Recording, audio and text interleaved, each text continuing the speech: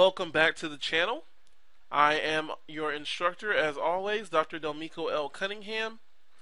And today I wanted to look at a program that a lot of people might know about, might not know about. It is a digital content creation program, but unlike Max and Maya, which are the normal programs that we look at here on this channel, unlike those two, this one is clearly and purely the zen of modeling.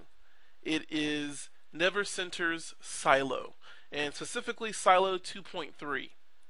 Um, Silo is a fantastic polygonal and subdivisional modeling program. So it works with polygon modeling as well as sub-D modeling.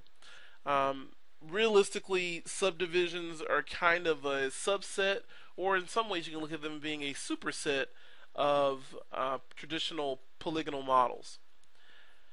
But here inside of Silo, the thing that makes this program so great is that it only deals with modeling. You don't have any animation tools in here. There's no um,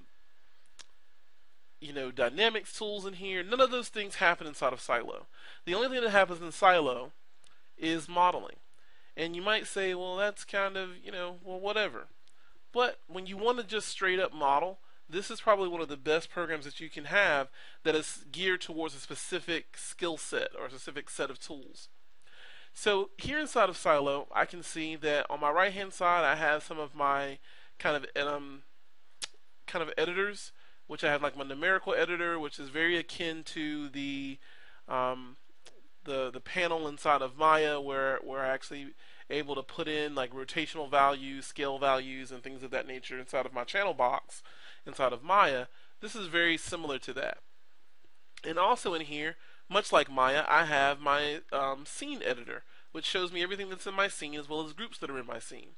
Now, unlike Maya, there are a different set of shortcut keys to get through some things. So as you look in here, if you look at my editor option window at the very top, you'll see to get to the screen editor it's Control Alt E. The scene info is Control Alt I. Object properties Control Alt O. Some things kind of make sense, and if you think about it, Control Alt O, object, right? Numerical editor Control Alt N. Material editor Control Alt M. And things of that nature. So things kind of do make a little bit of sense inside of here. They actually do. So if you're really, the only one that's kind of really weird is the mouse settings one, as well as the button settings. Like those two are kind of weird because this one's like Control Alt P and this is Control Alt comma. Those are a little bit awkward, but everything else is pretty similar. Or it has some type of convention to it that makes sense when you're using it. In here also, I actually have my things that I can modify my objects with. So I have my modify menu, and I have like bevel, my break, bridge. I can cut, extrude. I can fill holes, flatten things, local move, merge them, and mirror them across. And unify normals, reverse normals, triangulate things. Real basic modification operations that I'd be able to do inside of any other program. And they're just right here in my modify panel. And then I also have my create panel where I can go in here and create basic geometry. So everything from like a cube to a sphere, I can just go into create and just create that. I can lathe objects, I can extrude objects, do path extrusions, which are really cool. I have my edge tool, polygon tool, surface tool, and topology tool. Because you can also retopologize inside of Silo. It actually makes a really good retopology program. Not quite on the level as like TopoGun or some of the tools they have inside of Maya and Max, or even some of the great tools they have inside of 3D Coat, which is probably my favorite tool to retopologize in, which is Coat currently. I haven't used TopoGun in quite a while. I don't even know if they're still making TopoGun actually, but this is kind of the interface of Silo. So in that interface, I've got basically just my perspective. I've got some toolbars over here on my right hand side, and then I have my different sets that I can be in. So I'm in modeling set right now. I can go to my selection set, and I can go to my UV set. And that's really it. That's it inside of Silo. Now the control keys for the camera are actually very awesome. They are Maya inspired control keys. So the Alt key and left mouse lets me orbit my camera. Alt key and middle mouse lets me translate my camera, and then Alt and right mouse lets me dolly my camera in and out. So it's very simple Maya controls. So nothing overly complicated about those control schemes. You know, if you've used any of 3D programs, you're probably very familiar with it. A lot of other 3D programs do like to adhere to the Maya um, kind of movement set of keys. I don't know if that's because Maya is a more popular Hollywood professional package, which is why I'm surmising that is in place. But you know, most programs have a very Maya-esque um, kind of manipulation to the camera.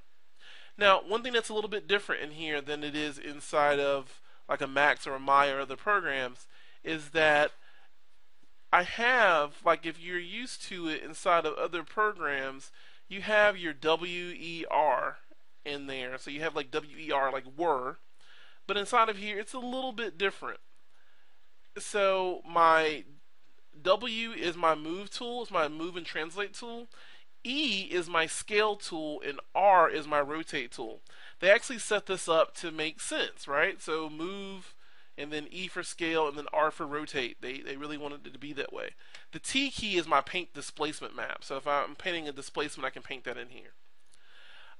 So that's your manipulators to be able to grab things and move things and manipulate them. And I'll make a simple box. To make a simple box inside of Silo is pretty simple. It's pretty simple. I'm going to hit the Alt and C key. So Alt cube, right? So Alt C is cube. If I hit Control Alt C, that brings up my color settings. If I look inside of my editors, you can see Control Alt C gives me my color settings. So it's actually pretty simple when to be able to have this. So Alt C gives me my, it gives me my cube. So I'm going to just look at this and see some manipulations on this. So you can see if I hit W, that gives me my move tool. And the one thing I like about the move tool here inside of Silo is that it gives me these little paddles. Like if you look here, this little icon right here, which lets me know that I'm moving this in my Y direction, and I'm also able to move it in Z, but I can't move it backwards in X. What this lets me do is it lets the object that I'm moving lock itself to two planes of movement and not have to worry about the third plane of movement, which would probably push it back in space. Which I like that. It's kind of interesting to be able to do. So I'm gonna hit my E key and it gives me my scale tool, and you can see I can do the same thing. So I can do scales where I have a non-proportional scale by grabbing this little guy right here, or I can do proportional scale by grabbing this, or scale the whole thing by grabbing the main controller scale. Make sure we do. And then when I hit the R key, it brings up this rotation. So just like other programs, I have the rotational gimbal that lets me rotate, and you can see it does really weird things because it's based off of screen rotation, so world space rotation for the big wheel. And if I come here to one of these little tabs that stick up, this is local rotation. So this will rotate along its local axis. But if you use the big round circle, you're going to be grabbing it by its world coordinates and basically moving it by its world coordinates, which can be helpful, but it can be a little confusing because this is based off of world and camera, where your camera currently sitting at, you can see that's what it's rotating off of. Now, if you're in an orthographic view, this type of rotation is perfectly fine, but here inside a perspective view, it's just a little bit odd because you see it rotates at really weird angles because of the camera is basically the pivot point of the rotation. So I've got this guy in here. I can show you some other things, how to get to sub-objects. So sub-objects inside of Silo are actually pretty simple to get to. The thing I love about Silo is that all the keys, realistically, for my left hand, are right in this small little web space area. So I don't have to stretch out really far to get to the keys that I need to manipulate objects inside of Silo.